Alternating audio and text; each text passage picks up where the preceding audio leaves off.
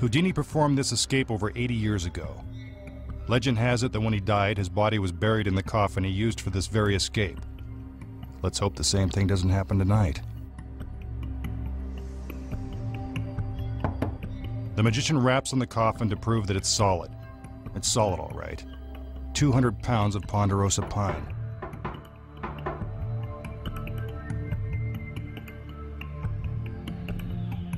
He steps inside and sits down, hoping this won't be his final resting place. A blindfold is placed around his eyes. I wouldn't want to look either. His assistants shackle him inside the coffin with thick leather straps and heavy steel buckles. First, his arms are pinned down by his sides. Then his ankles are bound securely in place. Hold all calls. This guy's all tied up.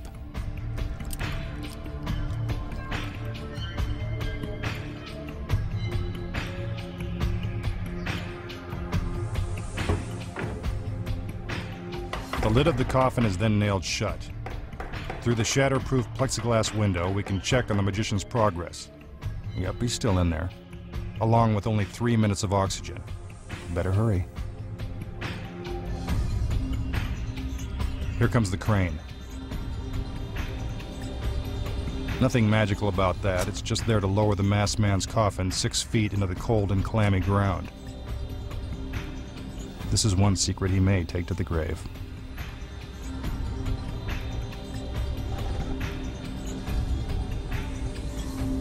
One more check on the magician. Looks like there's no way out. At this point, he's been in the coffin for almost a minute. Even I'm getting a little claustrophobic. Down he goes.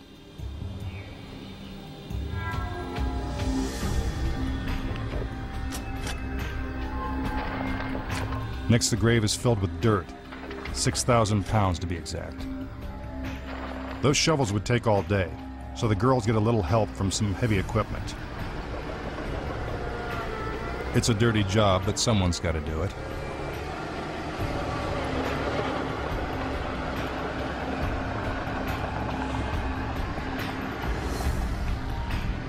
Ashes to ashes, dust to dust.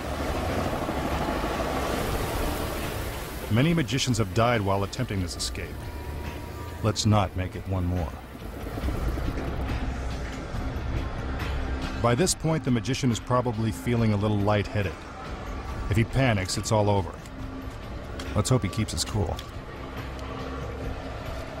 The magician has now been down there for 2 minutes. And the girls keep right on shoveling to fill that 6-foot grave. He should be out of the restraints by now. If not, we'd better start looking for a new magician. By now, the air in the coffin is almost gone. To conserve his energy, the magician must control his breathing and lower his heart rate. That won't be hard. He's probably half dead by now anyway.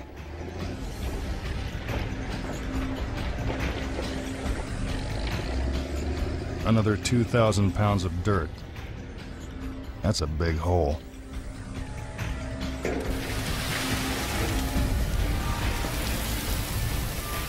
I assure you that the magician is still under the ground.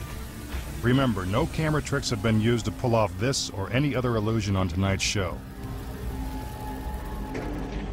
We're just past 3 minutes, and still no sign of him.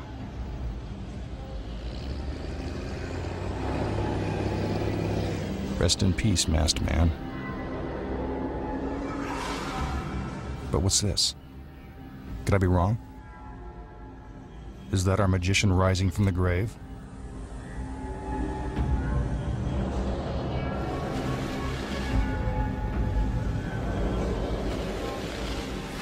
It's him, all right.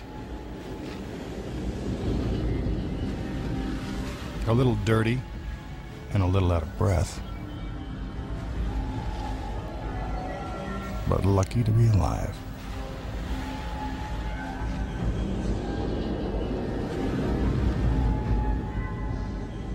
The masked magician has escaped an early grave. And the great Houdini couldn't have done it any better.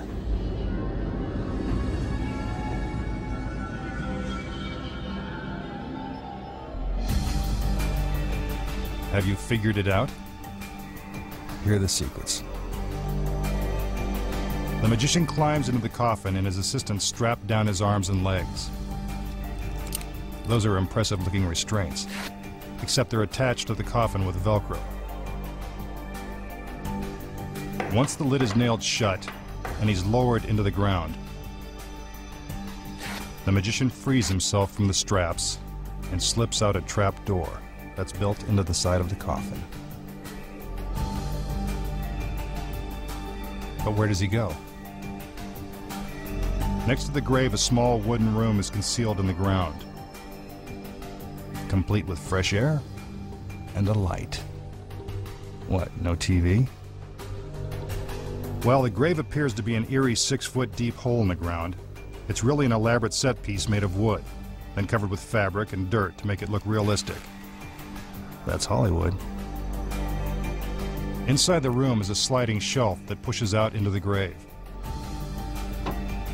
This shelf, about 2 feet beneath the surface, will provide the step the magician needs to climb up out of the grave.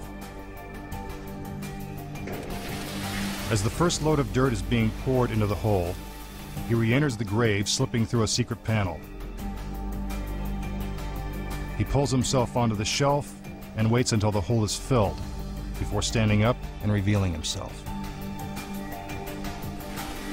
Of course, the audience thinks he's still in the coffin. When the dust clears, you can see that the magician, lightly covered in dirt, is actually crouched on the shelf. He takes his last gasp of breath while the final load of dirt fills the grave. Inside the room, a stagehand nervously stands by with oxygen should anything go wrong. It will be almost 2 full minutes before the magician will be able to take another breath of air.